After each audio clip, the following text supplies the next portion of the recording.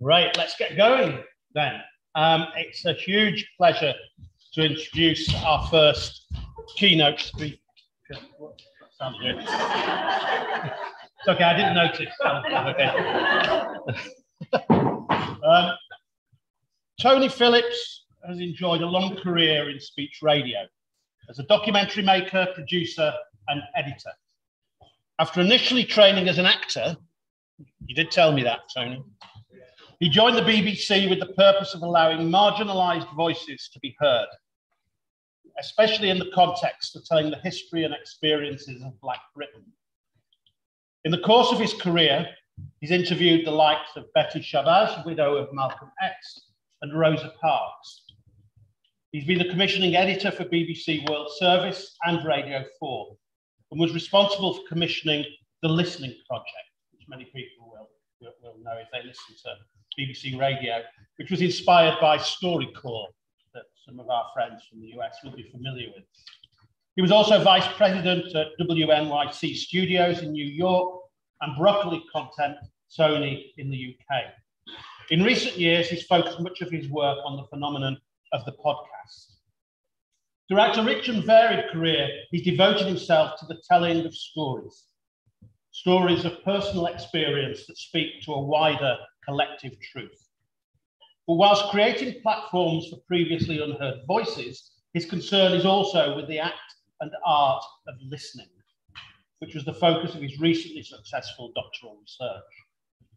It gives me great pleasure to welcome our first keynote speaker, Dr. Tony Phillips.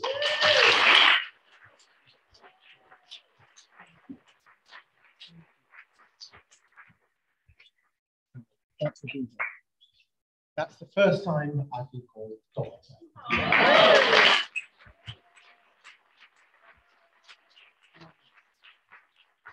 Apart from my youngest daughter, who says things like, "My leg hurts, can you help?"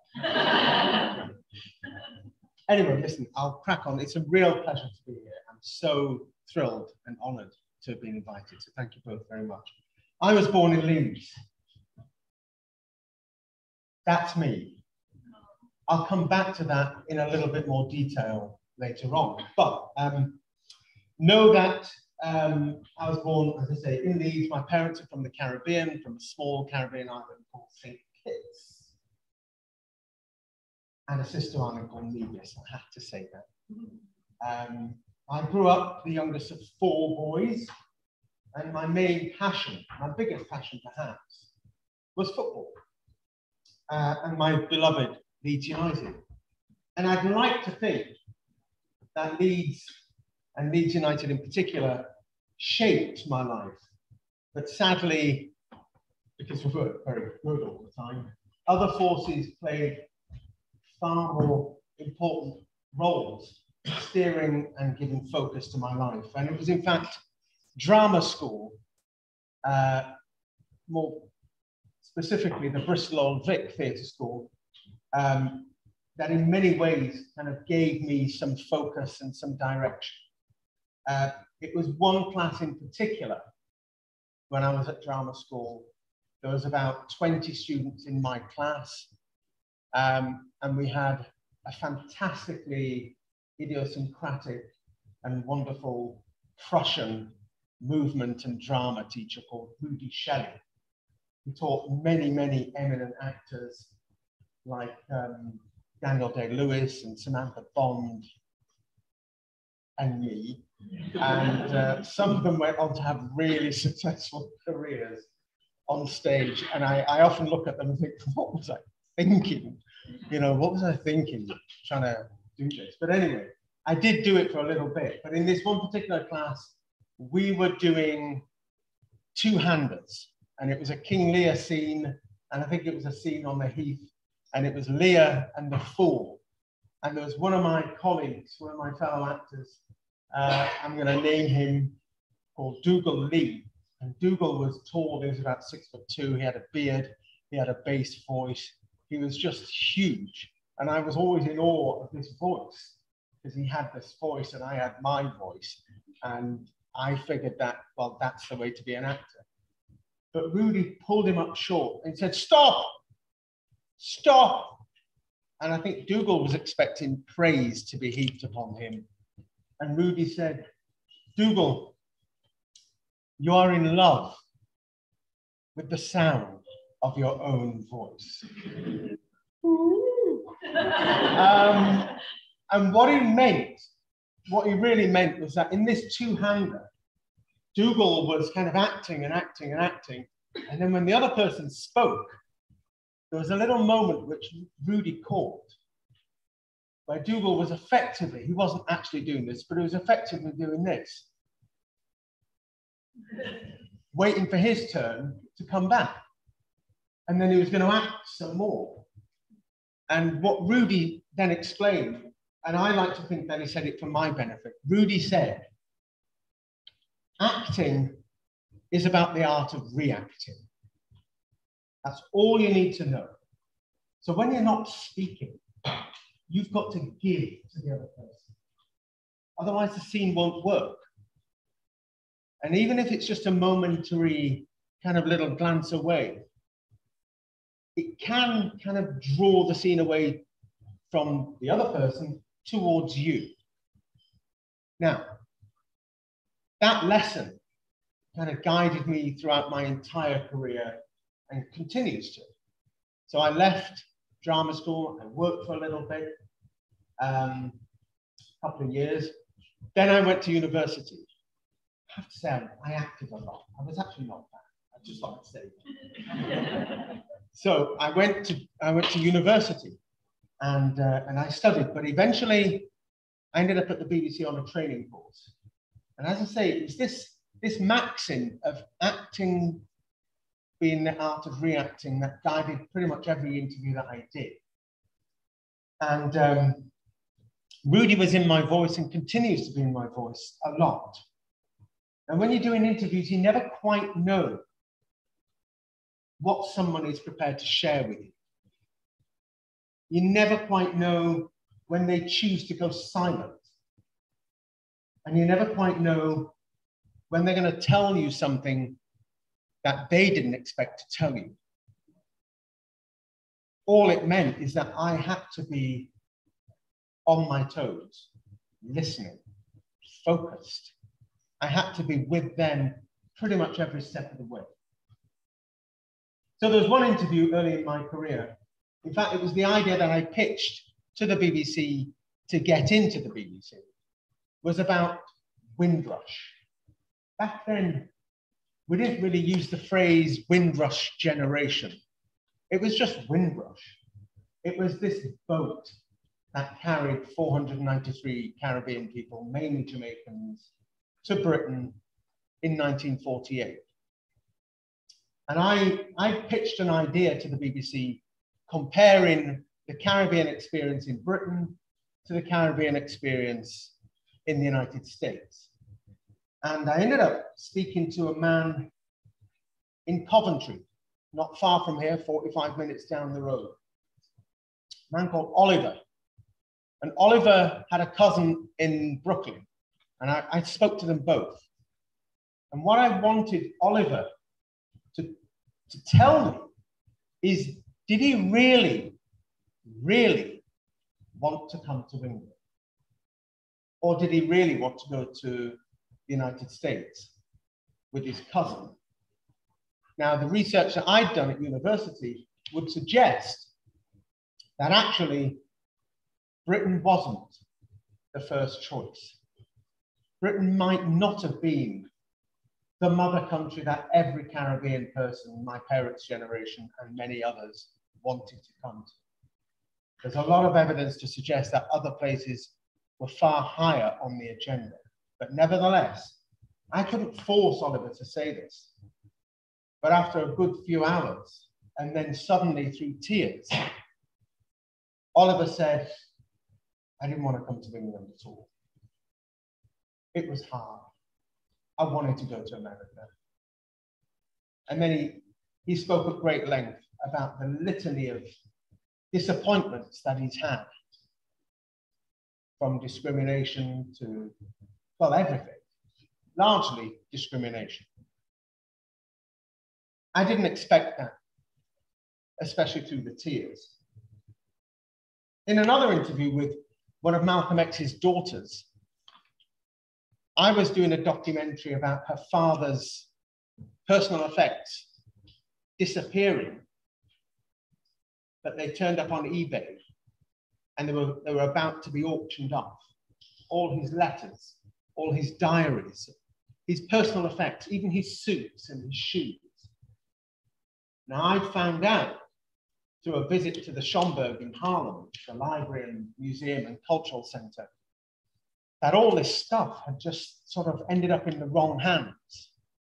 And I wanted to make a documentary about how all this stuff was being recovered and how the city and the city library stepped in, bought the stuff off eBay and returned it to New York City for safekeeping. Now, I met one of his daughters, one of his 6 daughters.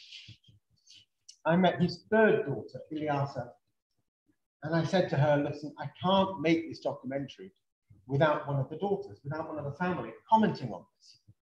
So she agreed, because I gave her very little choice. I turned up at a book signing she was doing, and I basically did what journalists call doorstepping.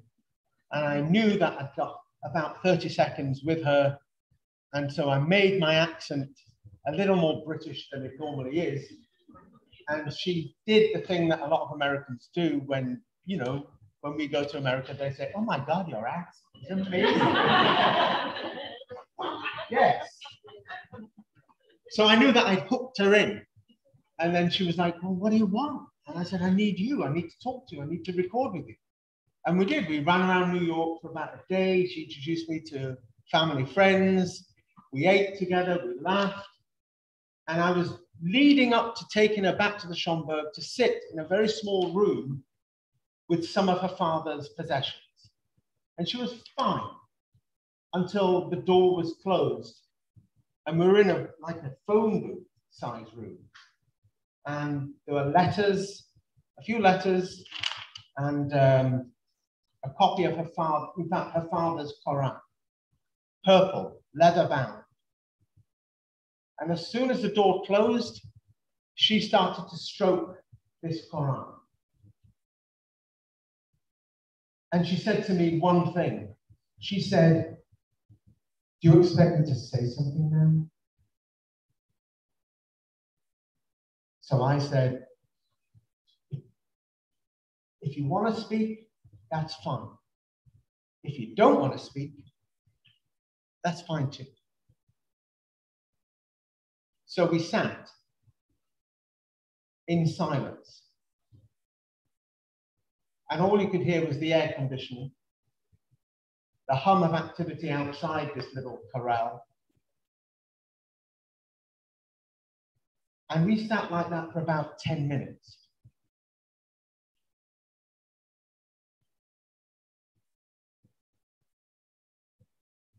That's about 10 seconds. And I wasn't going to make the first move. I decided, well, she wants to be here. And I want her to be here. So if she wants to go, that's fine. But let me see if I can just hold the stare, hold the look. And she held the look. And we looked at each other for a long time, then she'd look away. And then I was reading this letter upside down. And I could see that it said Hajj, Mecca, 1964. And I'm like, oh, turn it around, read it, pick it up. And eventually she did. And she said, well, this is just a letter from my father to my mother, 1964. Oh. Then she started to read it, and it was as if she hadn't read it before. I think she had read it before, but for some reason this time it meant something else. She read this, and it was moving, and it was funny. And she was basically saying, here, listen to this, listen to this. And there was one bit she said, listen, this is my father. My father is saying this. And Malcolm is saying from that, Betty, I've ordered a new car. It's a blue Chevrolet or something. It's going to arrive before I get back. But I've instructed the people not to allow you to drive it because you'll only crash it. In brackets, smile. Huh.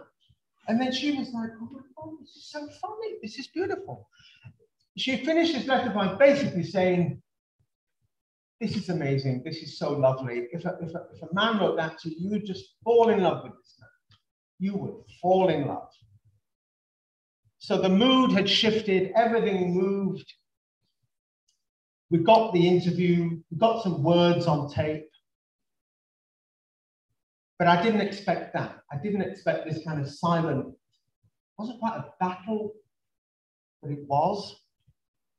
But I knew that she wanted to be there. Anyway, we got something.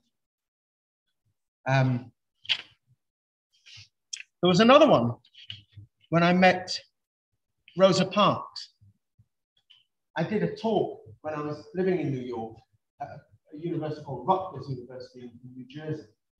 And I loved going to, I went a couple of times. Rutgers is amazing because kids there are not like kids from NYU or Columbia. These kids are from humble backgrounds. And when I mentioned that I'd met Rosa Parks, there was a kind of, what?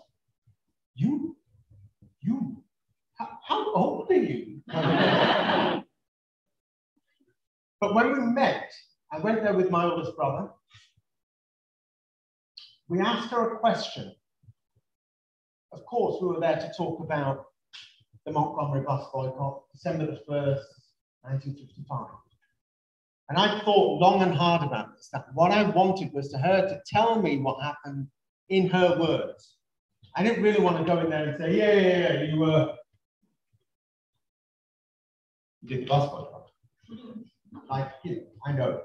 Well, actually, I wanted her to tell me how it was for her. And the way we'd asked the question was basically an invitation for her to take whatever space she wanted, whatever angle she wanted. And when we asked, she said this. Almost her first response was, I've done it before, you know. At which point, my brother and I sort of looked at each other and said, excuse me? And she said, yes, I've done it before. She went on to explain some date, 1943, same bus, same driver. Which raises all sorts of questions. Why don't we know this? And one of the reasons we don't know it, I guess, is that interviewers possibly go in telling the interviewee how much they know, which is understandable to a certain degree, but also potentially fatal. If you really want to find out something new, you have to give people the space to tell their story. And she did. And it was a remarkable thing because I haven't really seen it or heard it.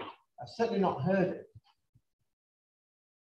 But all of these encounters are the direct result of listening, different types of listening, hopeful listening, on the precipice listening, revelatory listening. And one of the delights of my career was being invited to be the series producer of the brief lectures. These are lectures that the BBC has been doing going back to 1948. The first lecturer was Bertrand Russell. I came on board in 2005, 6, and in 2006, I was series producing the musician and conductor Daniel Barenboim, who was somebody that I knew of a little bit, but he's somebody that you will never forget if you've been in his company. Barenboim is an extraordinary individual, and he set up, co-established an orchestra with Edward Said, the academic and writer. And this orchestra is called the the Western East Divan Orchestra. I probably messed that up. It's probably the other way around. And the idea behind the orchestra is to allow young Muslims, young Arabs, and young Jews to play together. The orchestra is made up entirely of young Arabs and young Jews. Now, Barenboim saw the orchestra like this. You've got 90 people, maybe 100 people, and you're all here to play a particular piece of music. But it will only work if this person over here listens to the narrative of this person over here. In other words, the cellist up there has to listen to the triangle player over here. In other words, you have to listen to the narrative of the other. And for Barenboim and this orchestra, he sometimes said, well, in this orchestra, the perception is you have to listen to the narrative of your enemy, your perceived enemy. And that's how you get the beauty. That's how you get the art. And in radio and podcasting terms, that's how you get the good stuff. So you have to listen. And that's what I learned from Rudy going all those years back.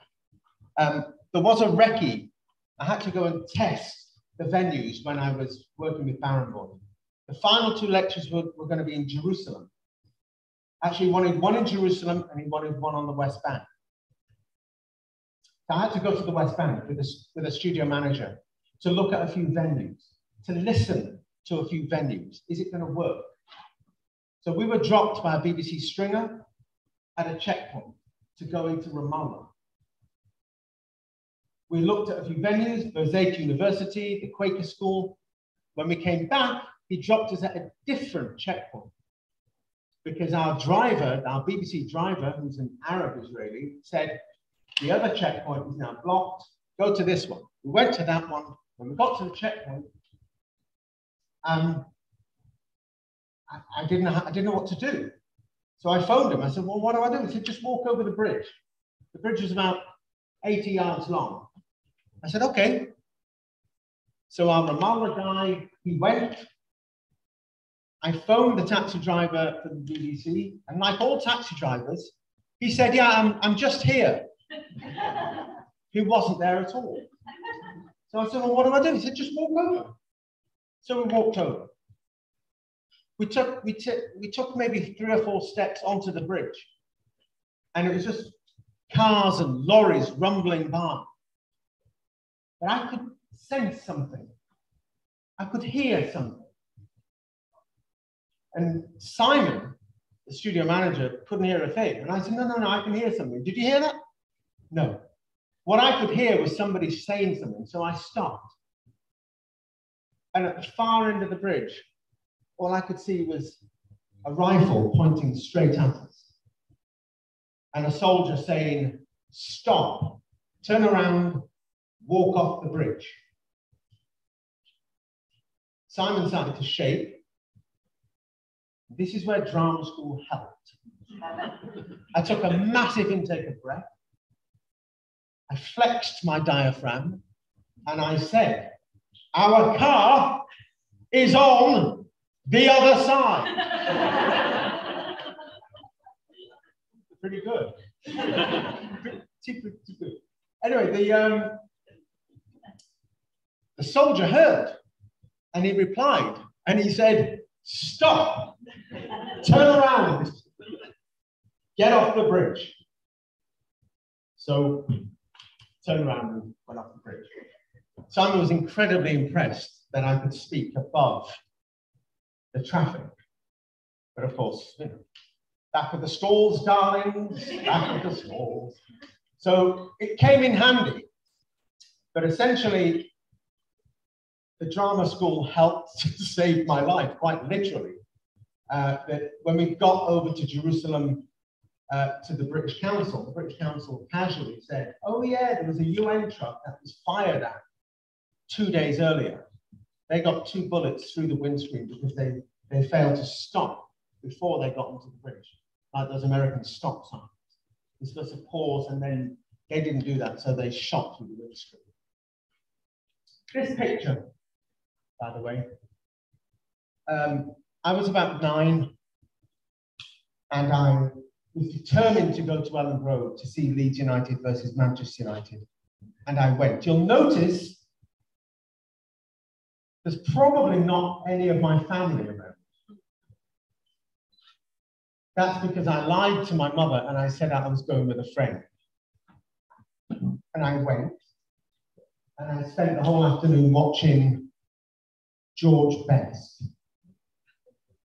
That's all I was doing. You'll also notice that everyone is looking the other way.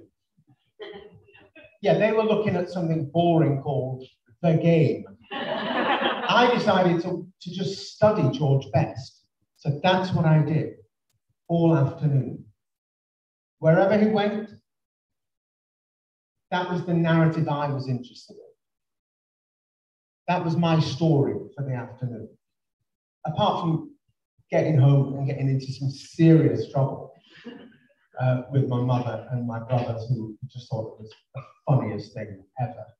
Perhaps they were worried, but anyway, that's what happened.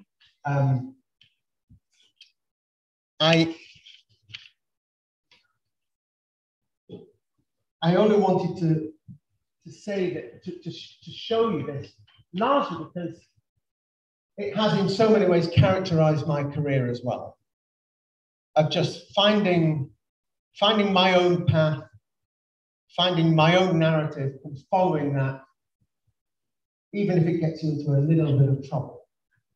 I'm going to leave it there. I'm very happy to take questions, but for now, thank you.